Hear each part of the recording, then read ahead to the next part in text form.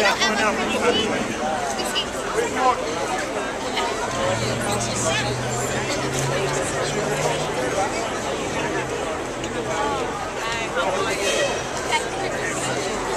Patrick? Come on up, Patrick. All of these folks remember when you were born. Come on up, Patrick. That was a long time ago.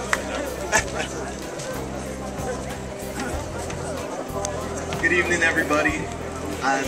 I'm gonna keep this so short. So, my father was a man that felt if you were on time, you were late. But if you were, the only way to be on time was to actually be early. And I say this because he understood that time is very important in life.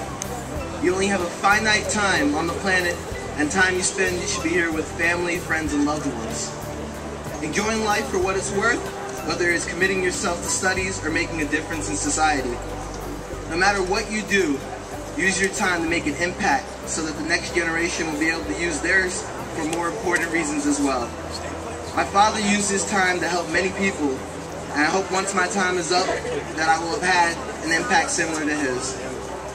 Thank you guys for coming, and thank you for celebrating my father.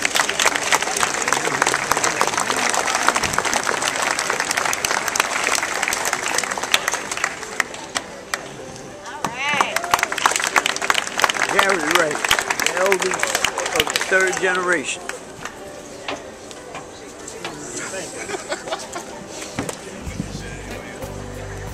Good evening. I want to thank everybody for coming. I see a lot of people out here. My grandfather, I just knew him as Papa, you know. I knew he was. Sorry. Yeah, no. But I just want to thank everybody for coming. My grandpa was a great man. It's not everybody whose grandfather gets a street named after him, so I'm very appreciative of that fact. And you know, if Pop was here, I'm sure he'd appreciate you all as well. Thank you. Wright.